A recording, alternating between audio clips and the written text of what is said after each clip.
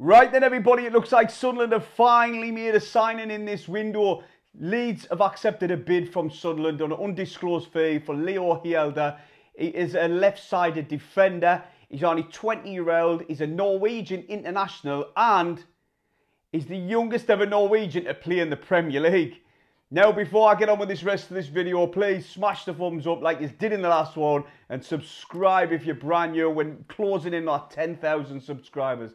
10,000, I can't even, mental. Also in this video, Hjelde rumours regarding a post he liked on social media last night, and also Kiefer Moore we're going to be talking about in this one, so stay tuned for that.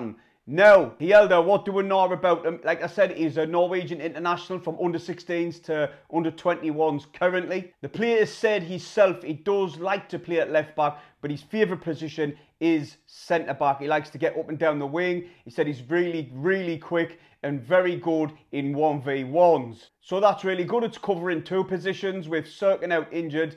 Huggins likes to play right back, predominantly a left back. Obviously, he's injured. Adji's injured as well. He likes to play a centre half, but he can play a left back as well. So this is a really good addition to the squad. He can, like I say, he's a versatile left-sided defender. Another good thing, we're starting to add a little bit height to our squad. Hjelde is 6'2", playing on the left side. Celtic got him from Rosenborg. Then he went out on loan to Ross County. I remember a certain player who we got from Ross County.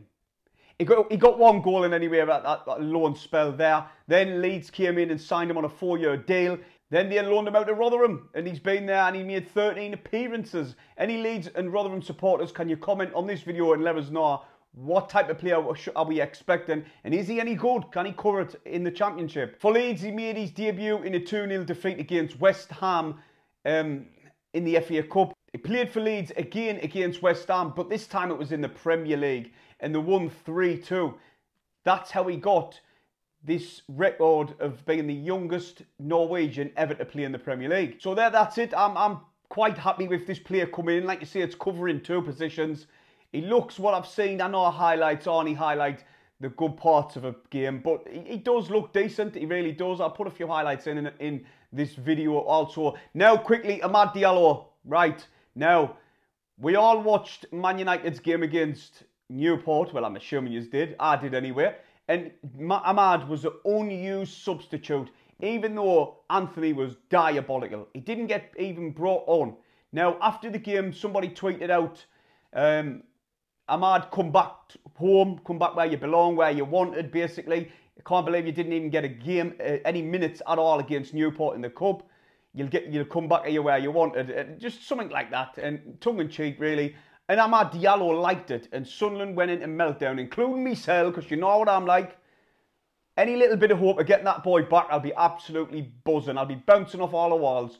But anyway, he liked that tweet, so what does that say? Does that say he wants to now move on to Sunderland? He did say he's going to try and break into the Man United team, which is all fair enough. But if he's not even getting used in the FA Cup game against Newport County, he's best off coming here for his own development. Then, in any way, another player was Kiefer Moore.